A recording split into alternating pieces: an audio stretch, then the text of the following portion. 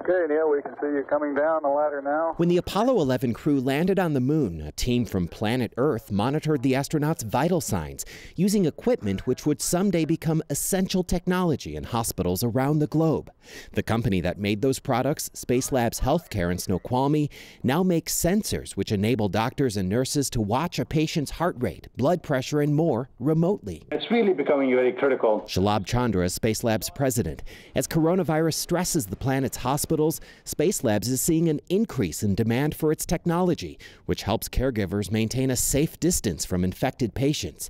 That means less time at a patient's bedside, and it can also mean less use of limited protective equipment like masks and gowns. The more they are in touch with the patients directly, the more they are exposed to the virus, and that creates a critical situations for them and for patients who need the care. Spacelabs products also help hospitals convert rooms to intensive care units, especially important now given ICU shortages.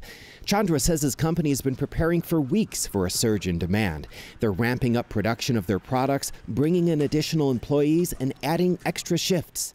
Spacelabs is now working with a team from UW to potentially start building much-needed ventilators, which are in short supply nationwide. Here, men from the planet Earth.